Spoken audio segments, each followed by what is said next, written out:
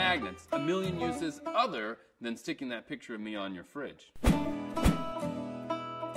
Hack number 1, using a hot glue gun, glue a magnet to the bottom of your hammer. Then, you never have to worry about losing a nail again. Hack number 2, got a big project with a bunch of tiny pieces? Just use them. Cut!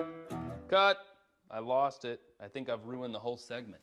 I lost the piece. I think it's gone forever. Got a big project where you had a bunch of tiny pieces? And just glue some magnets to the bottom of a plate. Then, flip her over. Add parts. Little tiny parts. Boom. All those parts, there to stay. So what do we learn? Magnets. Really simple, problem solved. Hey, there's my screw. It's stuck in the crack of the floor, but I've got a magnet.